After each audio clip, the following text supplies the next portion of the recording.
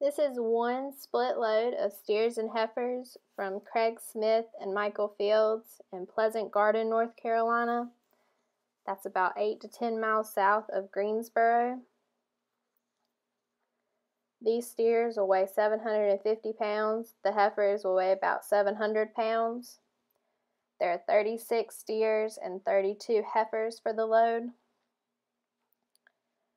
All of these steers are home raised, backgrounded, and weaned, and the heifers will be guaranteed open.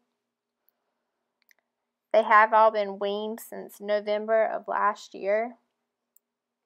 These calves are predominantly Angus-based calves and almost all black and black-white base, except for 6 Charolais cross calves. They're going to be mostly a medium frame, medium flesh number 1 type calf.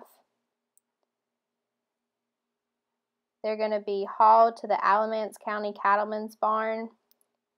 It'll be about 35 miles. There they'll be weighed on the ground with no shrink, $4 top slide.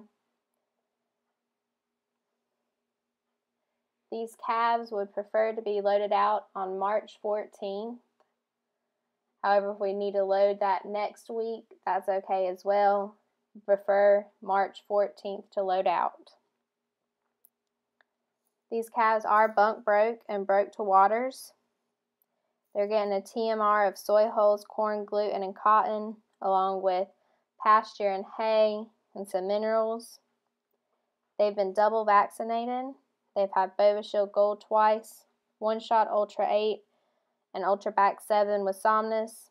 They have not been implanted and have been dewormed with Cydectin injectable and Dectomax Poron.